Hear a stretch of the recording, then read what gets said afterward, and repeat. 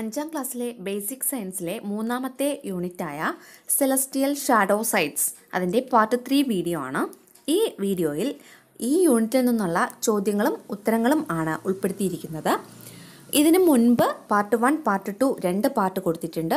ആ രണ്ട് പാർട്ടിലും യൂണിറ്റ് എക്സ്പ്ലനേഷനും പിന്നെ ചോദ്യ ഉത്തരങ്ങളും ഉൾപ്പെടുത്തിയിട്ടുണ്ട്. ആ രണ്ട് പാർട്ടിൻ്റെ വീഡിയോ ലിങ്ക് ഞാൻ ഡിസ്ക്രിപ്ഷൻ ബോക്സിൽ കൊടുത്തിട്ടുണ്ട്. കാണാത്തവർക്ക് അത് അവിടെ നിന്നും കാണാവുന്നതാണ്. ചാനൽ സബ്സ്ക്രൈബ് ചെയ്യാൻ മറക്കല്ലേ കൂട്ടുകാരെ. എന്നാൽ മാത്രമേ ഞാനിടുന്ന വീഡിയോയുടെ നോട്ടിഫിക്കേഷൻ അപ്പോൾ തന്നെ നിങ്ങൾക്കരികിലെത്തുകയുള്ളൂ. Thank you. First question, what is solar Eclipse? എന്താണ് സൂര്യഗ്രഹണം? സോളാർ എക്ലിപ്സ് എന്ന് വെച്ചാൽ സൂര്യഗ്രഹണം. വളരെ പ്രധാനപ്പെട്ട ഈ യൂണിറ്റിൽ നിന്നുള്ള ഒരു ചോദ്യമാണിത്. നമുക്ക് എന്താണെന്ന് നോക്കാം. ഈ ചോദ്യോത്തരം ഇത്രയും വലിപ്പം കണ്ട് ആരും പേടിക്കണ്ട. ഇത് 3 സെക്ഷനായിട്ട് കൊടുത്തിട്ടുള്ളതാണ്. അപ്പോൾ നമുക്ക് ഇത് വളരെ എളുപ്പത്തിൽ പഠിക്കാം. നിങ്ങൾ ആരും ഇത് കാണാതെ പഠിക്കണ്ട, നമുക്കിത് മനസ്സിലാക്കി തന്നെ പഠിക്കാം. ഒന്നാമത്തെ sentence, when the moon comes between the earth and the son in A straight line the earth comes in the shadow of the moon. ചന്ദ്രൻ ഭൂമിക്കും സൂര്യനുമിടയിൽ ഒരു നേർരേഖയിൽ വരുമ്പോൾ the earth comes in the shadow of the moon. ഭൂമി ചന്ദ്രൻ്റെ നിഴലിൽ വരുന്നു. ഇതാണ് ഒന്നാമത്തെ sentence. മനസ്സിലായോ? When the moon comes between the earth and the son in A straight line the earth comes in the shadow of the moon. അടുത്ത sentence പറഞ്ഞിരിക്കുന്നത്, then the shadow of the moon falls on the earth. Then the shadow of the moon, അതായത് മൂണിൻ്റെ shadow, ചന്ദ്രൻ്റെ നിഴൽ, falls on the earth. അപ്പോൾ എന്ത് സംഭവിക്കും? ചന്ദ്രൻ്റെ നിഴൽ ഫോൾസ് ഓൺ ദ എർത്ത് എന്ന് പറഞ്ഞാൽ ഭൂമിയിൽ പതിക്കും. Then the shadow of the moon falls on the earth. ചന്ദ്രൻ്റെ നിഴൽ ഭൂമിയിൽ പതിക്കും. അത് രണ്ടാമത്തെ സെൻറ്റൻസ്. ഇനി മൂന്നാമത്തെ sentence, the sun cannot be seen from the area where the shadow false. അതായത് ഭൂമിയിൽ എവിടെയാണോ ചന്ദ്രൻ്റെ നിഴൽ പതിക്കുന്നത് അവിടെയുള്ളവർക്ക് നമ്മുടെ സൂര്യനെ കാണാൻ സാധിക്കുന്നില്ല. ഇതാണ് ദിസ് ഈസ് സോളാർ എക്ലിപ്സ്. ഇതാണ് സോളാർ എക്ലിപ്സ്. സൂര്യഗ്രഹണം സംഭവിക്കുമ്പോൾ സൂര്യനെ നമുക്ക് കാണാൻ സാധിക്കുന്നില്ല. മനസ്സിലായോ? അപ്പോൾ സോളാർ എക്ലിപ്സ് എന്താണെന്ന് നമുക്കൊന്നും കൂടി നോക്കാം. When the moon comes between the earth and the son in A straight line the earth comes in the shadow of the moon. അതായത് ചന്ദ്രൻ ഭൂമിക്കും സൂര്യനും ഇടയിൽ ഒരു നേർരേഖയിൽ വരുമ്പോൾ ഭൂമി ആരുടെ നിഴലിൽ വരുന്നു? ചന്ദ്രൻ്റെ നിഴലിൽ വരുന്നു. When the moon comes between the earth and the son in A straight line the earth comes in the shadow of the moon. Earth മൂണിൻ്റെ ഷാഡോയിൽ വരുന്നു. Then the shadow of the moon falls on the earth. അപ്പോൾ മൂണിൻ്റെ shadow, ചന്ദ്രൻ്റെ നിഴൽ എവിടെ പതിക്കും? ഭൂമിയിൽ പതിക്കുന്നു. Then the shadow of the moon falls on the എർത്തിൽ പതിക്കുന്നു. അടുത്ത sentence, the sun cannot be seen from the area where the shadow false. അതായത് ഭൂമിയിൽ എവിടെയാണോ ചന്ദ്രൻ്റെ നിഴൽ വീഴുന്നത് അവിടെയുള്ളവർക്ക് സൂര്യനെ കാണാൻ സാധിക്കുന്നില്ല. The sun cannot be seen from the area, അതായത് സൂര്യനെ കാണാൻ സാധിക്കുന്നില്ല. From the area where the shadow false. എവിടെയാണോ ഷാഡോ അല്ലെങ്കിൽ നിഴൽ വീഴുന്നത് അവിടെയുള്ളവർക്ക് സൂര്യനെ കാണാൻ സാധിക്കുന്നില്ല. This is solar Eclipse. ഇതാണ് സോളാർ എക്ലിപ്സ്. ഇത് മനസ്സിലായി എന്ന് വിചാരിക്കുന്നു. ഇതാണ് സോളാർ എക്ലിപ്സിൻ്റെ ഫിഗർ. നോക്ക്, ഇവിടെ ഫസ്റ്റ് സൺ, അതിൻ്റെ ഇപ്പുറത്ത് മൂൺ, അതിൻ്റെ ഇപ്പുറത്ത് എർത്ത്. കണ്ടോ? മൂണിൻ്റെ ഷാഡോ എവിടെ പതിക്കുന്നു? നമ്മുടെ ഭൂമിയിൽ പതിക്കുന്നു. കണ്ടോ? അപ്പോൾ സോളാർ എക്ലിപ്സിൻ്റെ ഫിഗർ നമ്മൾ ചോദിക്കുകയാണെങ്കിൽ ആ ഫിഗറും കൂടെ ഒന്ന് വരയ്ക്കണം. അപ്പോൾ ഈ ഒരു ഫിഗർ നോക്കി വെച്ചേക്കുക.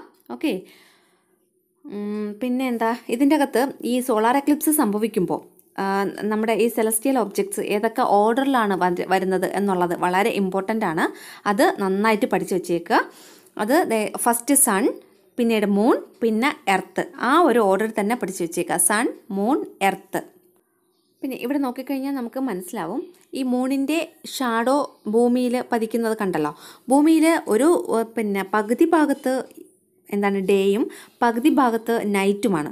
അപ്പോൾ ഈ ഷാഡോ, മൂണിൻ്റെ ഷാഡോ പതിക്കുന്നത് ഭൂമിയുടെ ഏത് ഭാഗത്താണ്? അതായത് വൈറ്റ് കളറിലിരിക്കുന്നത് ഡേ ടൈമാണ്, ഡാർക്ക് കളറിലിരിക്കുന്നത് നൈറ്റ് ടൈമാണ്. അപ്പോൾ ഭൂമിയുടെ ഏത് ഭാഗത്താണ് ഈ ഷാഡോ പതിക്കുന്നതെന്ന് നോക്കിക്കഴിഞ്ഞാൽ എവിടെയാണ്? ഭൂമിയുടെ ആ വൈറ്റ് കളറിലിരിക്കുന്ന ഭാഗത്താണ് ഷാഡോ പതിക്കുന്നത്. അപ്പോൾ അതിൽ നിന്ന് നമ്മൾ എന്താ മനസ്സിലാക്കേണ്ടത്? സോളാർ എക്ലിപ്സ് സംഭവിക്കുന്നത് ഏത് സമയത്താണ്? ഡേ ടൈമിലാണ് കേട്ടോ. സോളാർ എക്ലിപ്സ് എപ്പോഴും സംഭവിക്കുന്നത് ഡേ ടൈമിലാണ്. ആ ഫിഗർ നോക്കി നമുക്ക് അതൊക്കെ മനസ്സിലാക്കാവുന്നതാണ്.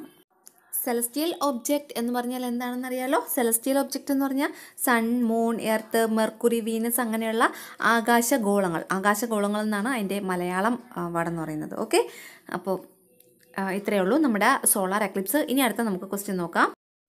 അടുത്തത് ലൂണാർ എക്ലിപ്സ്. എന്താണ് ലൂണാർ എക്ലിപ്സ് എന്ന് പറഞ്ഞാൽ? ചന്ദ്രഗ്രഹണം. ലൂണാർ എന്ന് വെച്ചാൽ എന്താണ്? ചന്ദ്രനെ കുറിച്ചുള്ളത് എന്നുള്ള അർത്ഥമാണ്, റിലേറ്റഡ് ടു മൂൺ. അപ്പോൾ ലൂണാർ എക്ലിപ്സ് എന്താണെന്ന് നമുക്ക് നോക്കാം. When the earth comes between the sun and the moon in a straight line, the moon comes in the shadow of the earth and we cannot see the moon.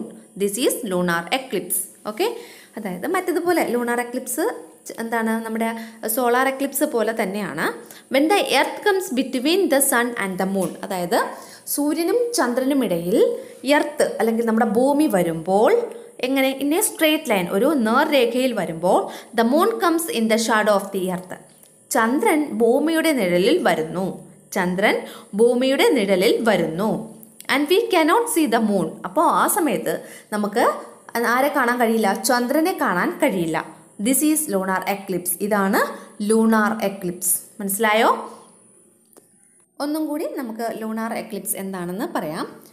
When the earth comes between the sun and the moon in A straight line, ഭൂമി സൂര്യനും ചന്ദ്രനുമിടയിൽ ഒരു നേർരേഖയിൽ വരുമ്പോൾ the moon comes in the shadow of the earth, ചന്ദ്രൻ ഭൂമിയുടെ നിഴലിൽ വരുന്നു.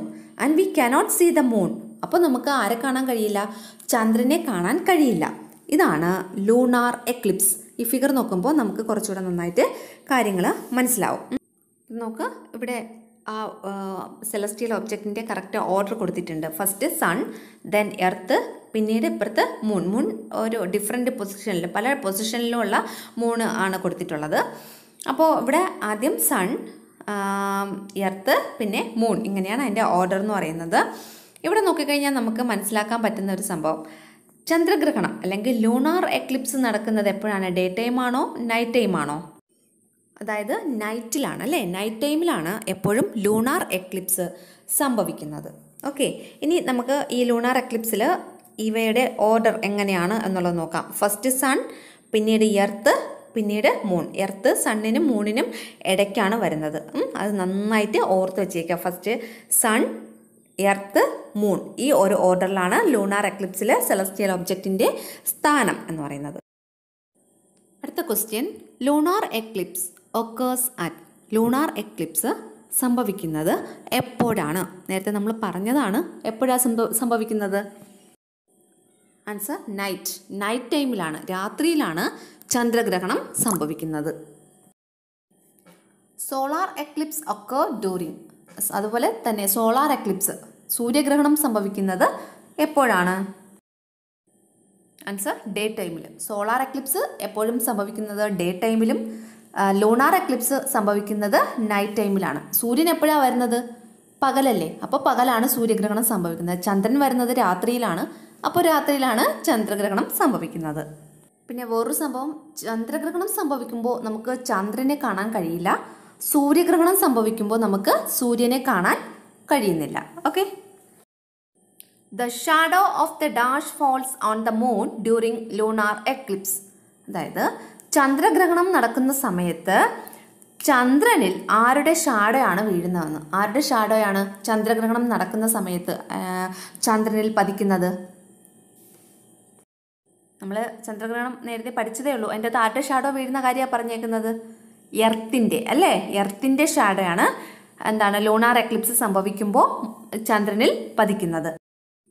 അടുത്ത question, solar Eclipse takes place when the shadow of the dash falls on the earth. അതായത് solar Eclipse അല്ലെങ്കിൽ സൂര്യഗ്രഹണം സംഭവിക്കുമ്പോൾ ഭൂമിയിൽ ആരുടെ ഷാഡോ ആണ് വീഴുന്നത്, ആരുടെ ഷാഡോ ആണ് പതിക്കുന്നത്, ഭൂമിയിൽ ആരുടെ ഷാഡോ പതിക്കുമ്പോഴാണ് സൂര്യഗ്രഹണം സംഭവിക്കുന്നത്? ഇതാണ് ക്വസ്റ്റ്യൻ. മനസ്സിലായോ ക്വസ്റ്റ്യൻ?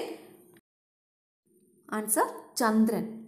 ചന്ദ്രൻ്റെ നിഴൽ ഭൂമിയിൽ പതിക്കുമ്പോഴാണ് എന്ത് സംഭവിക്കുന്നത്? സോളാർ എക്ലിപ്സ് അല്ലെങ്കിൽ സൂര്യഗ്രഹണം. മൂൺ അല്ലേ, സോറി മൂണിൻ്റെ ഷാഡോ എർത്തിൽ പതിക്കുമ്പോഴാണ് എന്ത് സംഭവിക്കുന്നത്? Solar Eclipse. ഓക്കെ, ഈ ക്വസ്റ്റ്യനും ആൻസർ മനസ്സിലായല്ലോ. അടുത്ത different types of solar eclipses. പല തരത്തിൽ സോളാർ എക്ലിപ്സ് ഉണ്ട്, സൂര്യഗ്രഹണമുണ്ട്. അത് ഏതൊക്കെയാണ് എന്നുള്ളതാണ് ചോദ്യം. നമുക്ക് നോക്കാം.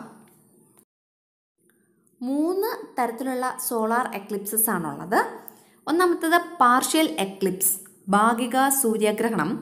അടുത്തത് ആനുലാർ എക്ലിപ്സ്, വലയ സൂര്യഗ്രഹണം അല്ലെങ്കിൽ റിംഗ് എക്ലിപ്സ്. അടുത്തത് മൂന്നാമത്തത് ടോട്ടൽ എക്ലിപ്സ് അല്ലെങ്കിൽ പൂർണ്ണ സൂര്യഗ്രഹണം. മനസ്സിലായോ? 3 തരത്തിലുള്ള സൂര്യഗ്രഹണം.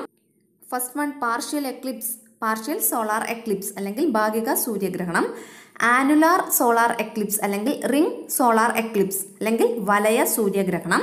അടുത്തത് ടോട്ടൽ സോളാർ എക്ലിപ്സ് അല്ലെങ്കിൽ പൂർണ്ണ സൂര്യഗ്രഹണം.